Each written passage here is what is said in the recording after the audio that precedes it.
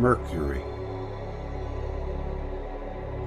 It can be assumed with a fair amount of probability that the planet that caused the disturbances described above, the Greek Hermes, the Babylonian Nebo, to each of the planets is ascribed a world age, and the ages of the other planets, Moon, Saturn, Jupiter, Venus, and Mars, are well discernible. The dominion of Mercury must be looked for in one of the world ages and one of the world cataclysms, was apparently ascribed to this lesser planet. Mercury was a feared god long before Mars, Nergal, became one. And one of the world cataclysms apparently ascribed to this lesser planet, Mercury, was a feared god long before Mars, Nergal, became one. As the name of Mount Sinai refers to Sin, the moon, so the name of Mount Nebo in Moab, where Moses died, was called already in that early time by the name of the planet Mercury. Later in the 7th and 6th centuries, before the present era, this god was much venerated, especially by the Chaldeans and other peoples of Mesopotamia. As the names of Nabopolassar and his son Nebuchadnezzar prove, in earlier times Mercury was known to the Sumerians as Enki. Equally pronounced was the position of Thoth, the planet Mercury of the Egyptian pantheon. The theophoric part of the name Tutmos for the northern peoples, Mercury, was Odin. It is characteristic that in many astronomical texts, Mercury, the Greek Hermes, the Babylonian Nebo, the Egyptian Thoth, is portrayed as the planet god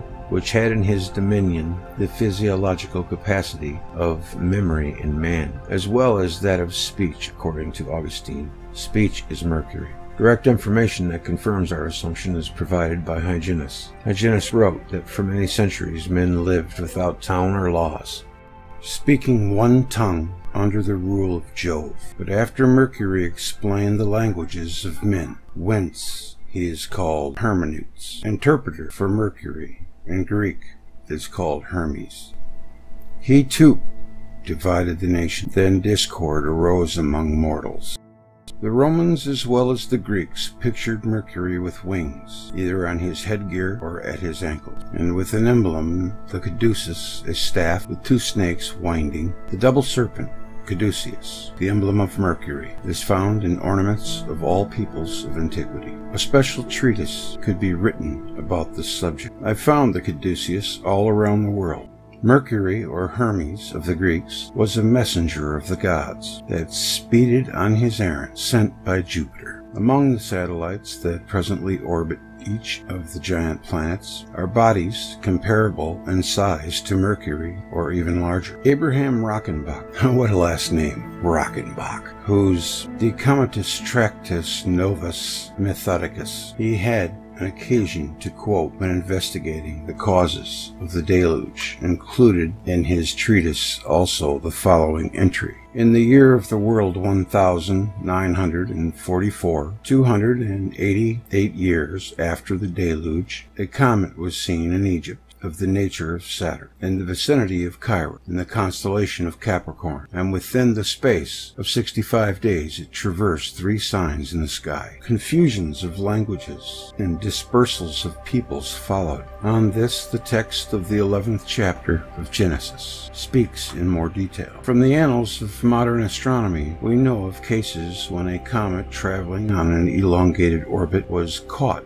by the planet Jupiter, by which is meant the change of the cometary orbit to one of a short period, with the Sun in the focus of its orbit. It is possible to reconstruct planetary disturbances of that age with some approximation. In my understanding, Mercury was once a satellite of Jupiter, or possibly Saturn. In the course of the events which followed Saturn's interaction with Jupiter and its subsequent disruption, Mercury was pushed from its orbit and was directed to the Sun by Jupiter. It could, however, have been a comet, and the entwined snakes of the caduceus may memorialize the appearance it had when seen by the inhabitants of the earth. At some point a contact occurred between magnetospheres of Mercury and the earth, described in the traditions of various nations, that the earth was once a satellite of a giant planet is nothing more than a surmise, but we dealt with it only as with a hypothetical construction, requiring further elucidation, but with a greater show of support derived from the mythological, folkloristic sources.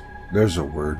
And we have tried to demonstrate on the case of Mercury that once it had been a satellite of one of the giant planets and was directed by Jupiter closer to the Sun. The claim, therefore, is that Mercury has traveled on its present orbit for only some 5,000 or 6,000 years. This view conflicts with both the nebular and the tidal theories of the origin of the planetary family, and with the assumption that the planets have occupied the same orbits for billions of years.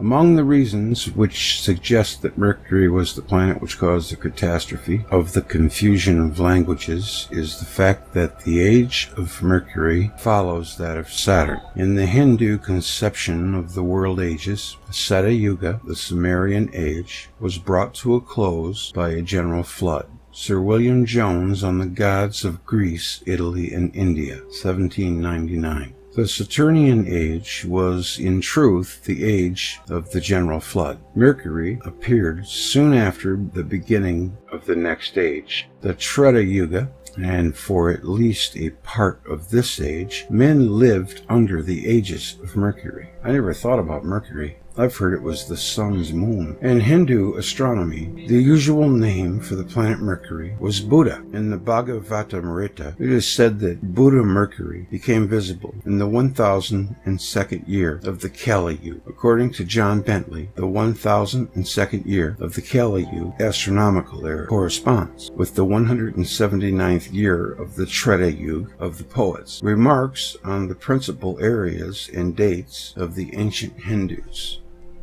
The Bhagavatamrita describes, in mythical language, the first appearance of Mercury. On the chronology of the Hindus, Jones also placed the ancient Buddha, or Mercury, about the beginning of the Treta Yuga. In Hindu lore, Buddha, or Mercury, is said to have married Ila, the daughter of Satyavrata, the Manu of the Satra Yuga, in whose days the deluge occurred. This is the best way of saying that the time of Mercury's prominence was shortly after the deluge, the age of Saturn, the Seta Yuga, the Masa Yuga. Among the descriptive epithets applied to Mercury in India were Buddha, mind, spirit, intelligence; Sarvagana, all-knowing; Sharapanya, possessor of the 6 sciences; Avyavadi, eloquent, unequaled in speech. The presence of the god could induce forgetfulness. Nebo is regarded as the son of Marduk, or Jupiter. His chief cult center in Babylonia was Borsippa, whose ziggurat, or stepped pyramid, was consecrated to Nebo. In the Talmud, the ruins of this structure were considered to be the remains of the Tower of Babel. It was of these ruins that the canon is reported to have said a third of the tower was burnt, a third sunk into the earth, and a third is still standing. Talmud next quotes Rab as having said, "The atmosphere of the tower causes forgetfulness." Nebo was also thought of as a herald of the gods, and as presiding over all matters pertaining to the intellect. The prayer of Ashurbanipal for Nebo, the perfect sun, regulator of all things in heaven and earth, him that holds the tablet of wisdom, carrier of the stylus of fate, as Langdon, Sumerian and Babylonian Psalms, 1909. The Sumerians believe that there was a time when all mankind spoke the same language, and that it was Enki, the Sumerian god of wisdom, who confounded their speech. So concluded S.N. Kramer after publishing his translation of a Sumerian epic fragment, The Babel of Tongues, a Sumerian version, the Journal of the American Oriental Society. The text of the tablet is translated by Kramer as follows: "The whole universe, the people, in unison to Enlil in one tongue. Enki, the leader of the gods, endowed with wisdom, changed the speech in their mouths, brought contention into the speech of man that until then had been one. The Sumerian Enki was the same as the Babylonian Ea. The name Ea was written with the ideogram Enki, E-N-K-I. Students of Babylonian astronomy were well aware that by star of the god Ea, Mercury is meant. Thoth and Hermes of Egypt, Oxford 1922. Diodorus wrote that when Isis took over the kingdom from Osiris, Hermes, i.e. Thoth, became her chief counselor. This means that the planet Mercury was prominent in the period after Jupiter replaced Saturn as the dominant planet. Diodorus also wrote that it was by the Egyptian Hermes that the common language of mankind was first further articulated.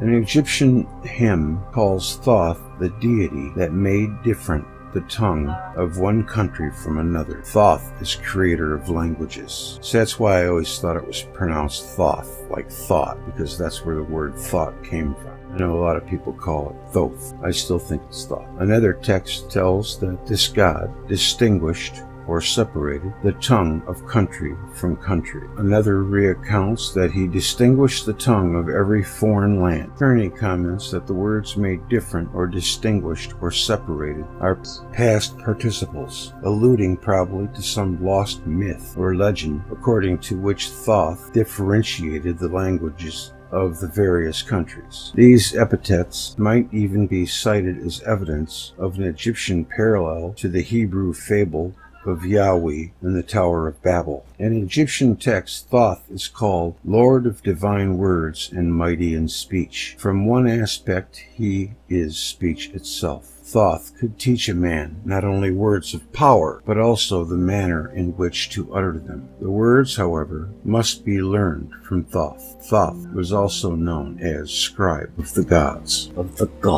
and Lord of Books, the gods of the Egyptians, London, 1904. Thoth, the Hermes of Egypt, Oxford, 1922. In the dialogue, Phaedrus, Plato presents a story about the invention of letters by Thoth and explores some of the implications of this new skill. It will create forgetfulness in the learner's souls because they will not use their memories. They will trust to the external written characters and not remember of themselves. I think I just recently had a conversation with a commenter about this. C. Tatius Germania, 1948. Above all, they worship Mercury and count it no sin to win his favor on certain days by human sacrifices. Oh boy. Odin was the head of the Nordic pantheon. A speech by Saxon envoys to Britain. We worship the gods of our fathers. That is, Jupiter, Saturn, and the rest of those that rule the world. But most of all, we worship Mercury, whom in our language we call Vodin. Of Odin, it is said he spoke so well and so smoothly that all who heard him believed all he said was true. He was associated with Hugin, or thought, and Munin, or memory.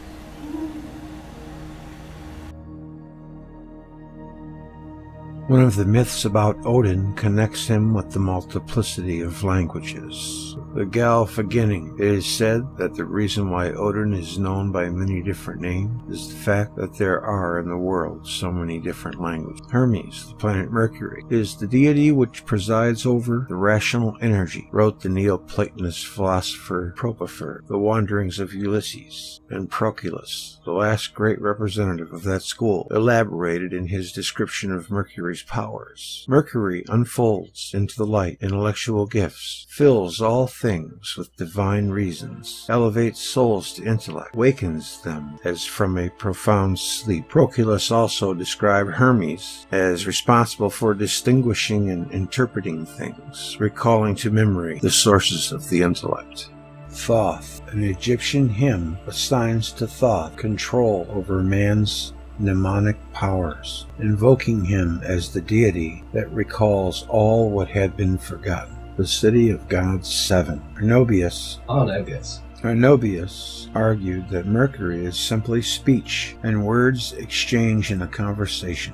Paulinus Rhodes and Argonautica provide further details about Mercury's association with language. Here, Mercury is made responsible for the confusion of languages. The meaning is clearly that Hermes invented one language for one people, another for another. The whole account reminds one of the biblical Tower of Babel, which we'll be doing next. The caduceus was an emblem of the Babylonian deity Ningishzida. An astronomical tablet from Boghaskoy identifies Ningishzida with Nebo Mercury. Ancient Mexican codices portray the worship of entwined snakes. Latin American mythology. Jupiter's satellite Ganymede is larger than Mercury, and Saturn's biggest moon, Titan, is almost as large. Homer, the Odyssey.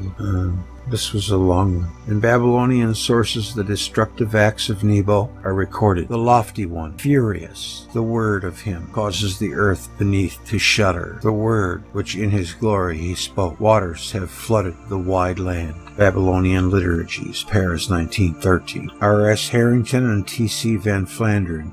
Our buddy Tom Van Flandern. A dynamical investigation of the conjecture that Mercury is an escaped satellite of Venus. Icarus 28, 1976.